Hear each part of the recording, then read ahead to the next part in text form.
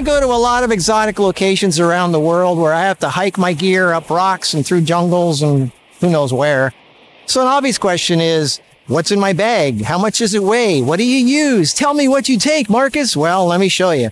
It actually depends. It actually depends what I use for the purpose. Is it for photography, photo sessions, or is it for video like this? And that's what kind of determines what's in my bag. So I'm going to show you both cases, scenarios. Now, I know you could do a hybrid of both, but generally I do either a series of photo sessions, or I do a bunch of vlogs. I do them all in a row. So I use the same equipment for that thing. So I make a special, and let me just get to it here. So I'll just show you. All right. So the obvious first thing is a backpack. Backpack is the best way to carry stuff because the weight's all on your back, and tripods and light stands, which I use a lot of because well, you'll see. So let's start with the video setup. So this is my portable video setup. What uses up most of the weight and size and weight of stuff that I carry is, for photography and video, is always the lighting. The lighting is the heaviest stuff and the biggest stuff. The tiniest little thing that takes up space, that takes almost no space at all, is the audio.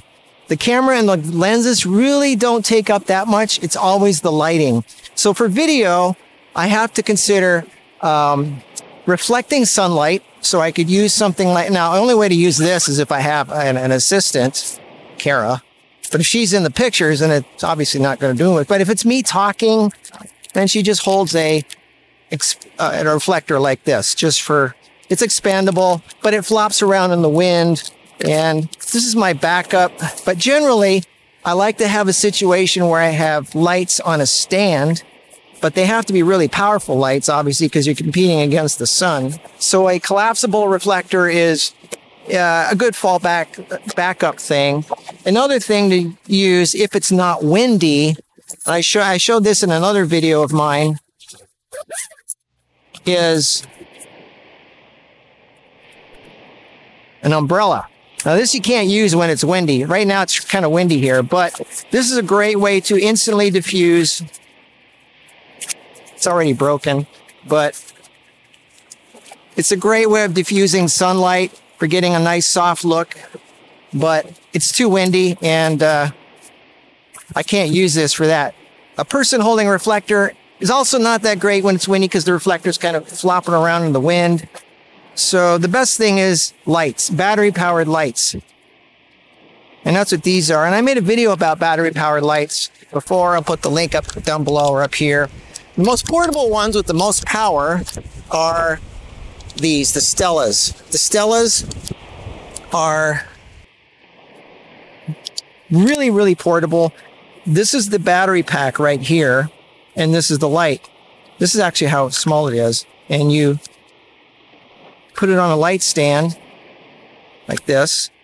And this is a Fresnel. This actually increases the intensity, focuses, so it almost doubles the light output.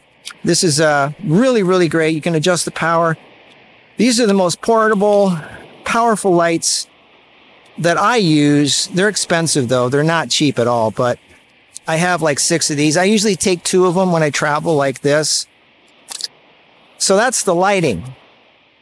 The lighting takes up the most. Then there's the camera stuff. Okay, so there's different kinds of cameras that I use.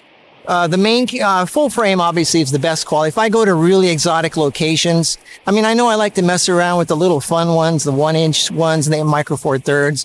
But if it's like a once in a lifetime stuff like this, full frame is like, you know, you get the best you can. Now they have cameras like the A7C, which is lightweight. It's about the same size as a crop sensor APS-C camera. So for video, I use the A7C because it's small. It has a flip out screen. You can see yourself. It has the latest eye autofocus, so it locks on an eye. It tracks it really well. It's got the latest color science. Got the flip out screen. It's small. It's lightweight. So for video, I use the A7C full frame Sony. I actually only use 3 lenses. I have hundreds of lenses, but when I get serious and I'm traveling, I only use 3 lenses, really. And these are the ones I use over and over and over. Again, I'm traveling into a nice place like this. I don't want to put the background totally out of focus, because what's the use of coming here if you're not going to see the background? So f2.8 or f4 is good enough for, that's like, I probably won't even use 2.8 because I want to see the background to some degree. So I use smaller lenses. So these are my 3 travel lenses: the 35 1.8, the 55 1.8. Look how small this is. Look at this. This is the 35. This is the 55. Full frame. 1.8. So you can get a nice blurry background with these because it's 1.8. But look how small this is. These don't weigh hard. These weigh hardly nothing. It's amazing. And then the other frame for portraits, it's the 85 Zeiss, again, 1.8. So all 3 lenses are 1.8. And they're very lightweight and small. So those are my 3 lenses.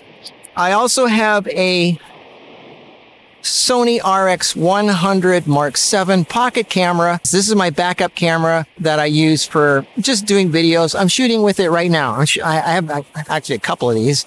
I'm shooting with these RX100 right now because it's just such an easy thing to hand Kara and say, here, push record and film me. So, you know, put it on auto and it's usually good enough. It's really sharp. So that's my camera for that. And then there's my audio stuff. My audio stuff just fits in a little bag like this. And that's it. It's just a little pocket recorder with a microphone. And this is my audio setup. I usually have 2 of them, one for backup just in case. And I usually stick it on my, like right now, here's the microphone. And you can see I use Band-Aids to adhere to my body. Band-Aids are skin colored and they're made to stick to sweaty skin and not let go. So there's the microphone. The recorder's in my pocket, little tiny recorder. I'm going to do an audio series soon, so calm down. I'm going to talk about the audio stuff at some point. Anyway, so that's my audio. And then I have my video stuff. So my video tripod for putting my camera on a tripod and filming myself. This is the Exit 72 TRB, super lightweight. I talk about this in my tripod video, which I just did. Super lightweight, goes up to like 6 feet. It's not the sturdiest. If you take care of it, it'll be great. I've used these. I've used this forever, all around the world. Then my tripods. My light stands. Impact, 8 foot, very lightweight again, goes up to 8 feet. My ProMaster LS CT, which can go in all these different directions. The reason I have this one is because the legs go into all different positions. The legs go different lengths. So it's kind of like a tripod that's actually a light stand. And you can make the legs so they go in all kinds of weirds. You can put it on the side of a rock or something. So, because wherever I go, it's not always a flat surface. So that's why I have at least one of these to hold up cameras and lights. And then I have a really lightweight light stand. This weighs almost nothing. Goes up to 74 inches, which is like 6 feet something. I made a video about the light stands, the really lightweight light stands recently. And then finally, my little Osmo Action. This is what films the behind the scenes stuff. And it goes up nice and high and has a little stand at the bottom that I just put a rock on it because the GoPro doesn't weigh anything. And I just put a rock on the bottom of here to hold it in place. And that's my behind the scenes footage. I got a little silicone cover for it. I love the Osmo Action 2, I think, so much more than the GoPro. I don't want to get into all the reasons why. I just love this little camera. The quality is amazing. It's really cheap. So this is my favorite little action camera for doing behind the scenes footage. I just turn it on and it does 4K and you can film yourself. It's got a screen on the front. Anyway, I might do a video about that sometime. Let's get into the still photography setup. Okay, so here I am coming up the rock to do a photo session series with my beautiful model, Kara. So imagine her walking with me. So here I am. coming up. This is what I hike with. I got my backpack. I've got my light stands. And I got this. So this is the key to everything right here. This is, again, the biggest, most heaviest thing of and all this photography stuff is always the lighting. Because you want a lot of light to compete with the sun, and batteries are heavy. It's nothing to plug into. You got to use batteries, and batteries are really heavy, especially if you want to produce a massive amount of light. So the thing that I use the most for strobes is the Godox AD600. Great classic flash. Right now I have a, this is a honeycomb grid, which is kind of like a snoot, so you can light up from like 10, 15 feet away, only light up her face instead of making everything light up. I did a video about that. You can see it right here. Put the link down below. Anyway, so I have another one of these in my backpack. Sometimes I only take one, but the best scenario is when I have two.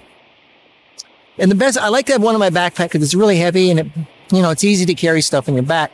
But I also like to carry it like this. I have the tripod, the light stand already attached, and it's good to carry it like this because the weight counterbalances this, counterbalances that. So it's actually really easy to carry it like this. It doesn't, it's for some reason, it's a lot lighter when you just carry it like this rather than carrying it just by itself. Anyway, so that's that. Then I have my tripod, my light stands. I don't have any tripods because I don't need them because this isn't video. This is still photography. So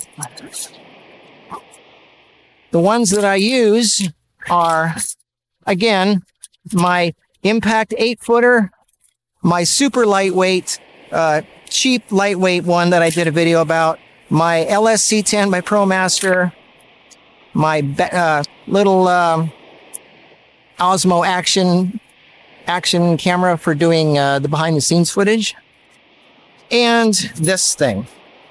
Notice I don't have anything else because no tripods, no white umbrellas, because this is still photography, not video. Something that I use a lot of when there's not a lot of wind is this. This is a umbrella. You put it on a light stand through this hole here, and you put the light, the AD600, in here, aiming inward so it reflects all over the silver and bounces back out through the diffuser. Now, this will hold up to mild wind, but not heavy winds. So when there's pretty decent winds, I don't use these. I just use the straight strobe, and I get good shots with it. And I've done a lot of videos already showing you the type of shots you can get by just using a bare strobe. You don't need soft lights for everything. I mean, yeah, the soft lighting is always better, but if you know what you're doing, you don't really need soft light for everything. So this thing doesn't weigh anything. It gets really big, but it collapses down to something really small. And look at this, that giant thing. And it's cheap. These things don't cost anything. I think they're like $30 or something. It's the Godox 120 centimeter Octa softbox. And look at this. It goes down to something this small. No bones mount needed. Really cool. So, all right. So that's my light stands. And now it's in my camera bag. So now again, this is not for video. This is for still photography. So all my audio equipment is gone. And I use a different camera this time. Both situations I use a white card. I forgot to mention this before, but a little pop-out gray card. For white balancing, you got to have this. If you don't have a gray card for white balancing, I don't know how you could live with yourself getting colors you don't like if you don't use this. This is the most important step I think, in photography, other than having it in focus, is to have the white balance properly done. Yeah, you can say, yeah, well, you can shoot RAW, do whatever you want, but I don't shoot RAW. Everything I do is JPEG, 8-bit. I already made a video about that. If you know what you're doing, you don't have to worry about it. Anyways, I don't want to start an argument about that. So, gray card, so important. Just get it right the first time. Okay, so now the lighting. So, AD600 ready to go. Bare bulb like this. You can put a diffuser over it if you want to make it a little softer. It protects the bulb too. And I always have a battery on it all ready to go. So all my lights already have a battery on it. That one's got a battery on it. This one's got a battery. And then I obviously have a backup battery. Then I have my secondary light. It's an AD200. This is for maybe using a hair light, you know, a little rim light around the edge here. And for this one, I have this reflector bowl that goes on there. And this goes on a light stand. It's got a little, it comes with a really nice little light stand adapter. The batteries are really small. They're included in here. There's no cords. There's no, you know, dangly stuff. You just put the battery, attaches right on here. And I also have another battery that goes with it. So that's that one. It's the AD200. The lens, the camera is different than the last camera because this is more for still photography. The reason I don't use the A7C is because the viewfinder sucks. It's a really tiny viewfinder, and when you're in the bright sunlight, you really can't see the quality picture that you want. So I need a better eyepiece, a better viewfinder. So in this case, I'm using an A7 III. It's got a really good viewfinder, high quality. It's much bigger, blocks out the sun a lot better. And you can upgrade the firmware, so it's got the eye tracking and everything. So A7 III is a good, affordable full frame that's got a really good eyepiece on it. Anyway, and I don't need the flip out screen because I'm not doing video with it. It just has this, which is good for holding like this when I'm doing pictures. So this is more for still pictures. The A7C is more for video. Same three lenses, the 35 1.8, the 55 1.8, and the 85 Zeiss 1.8. Great lenses, small, lightweight, really sharp, and they're all 1.8. So if you want the blurry background, you can still get it. The trigger, the flash trigger, is a Godox X1, which goes on here. And this can trigger up to 3 flashes, I believe. So I can do both these 600s and my 200, all different settings, and I can adjust it from the camera. I don't have to actually go up to the lights and adjust it. And that's it. I think pretty much that's my setup. Of course, some spare batteries for the camera. And I always have my RX100 as a backup, just in case something fails. It's always good to have a backup. And, oh yeah, and then I have my lens cleaning packs, lens cleaners, and a remote control in case I want to take a picture of Kara and me together. Got to do that once in a while. And that's it. That's my setup. Oh, yeah, and can't do a photo session without a mirror. A little portable mirror so the model can see herself and make sure that she looks great. So that's it. That's my little portable, portable, whatever. Anyway, this is for me. This is portable, and it's not even that heavy. You got a lot. You have a photo studio that you carry around with you, and it's great for doing what I do, taking pictures or doing videos. If I do pictures and videos at the same time, obviously it's more of a mishmash of stuff, but I usually only do one or the other. That's it. That's what I do. That's what's in Marcus's bag. And you can see the result of all this coming up. More great stuff coming up in the result of me taking the stuff, pictures and videos that entertain you and give you ideas and make you hopefully get inspired to do more photography, because life is so beautiful. It has all these things that should be captured. Moments to remember, you know, magical moments of life. That's it. So I hope this inspired you. Hope it learned a bit. Maybe not. Maybe I'm just a fun, goofy guy to watch. I think I'm going to enjoy my time here a little bit more and not just take pictures the whole time. So yeah, this is the Seychelles, east of Africa, south of Dubai. Really nice, beautiful photo location. That's it. Stay tuned, and we'll inspire you some more next week. So until then, have a great week.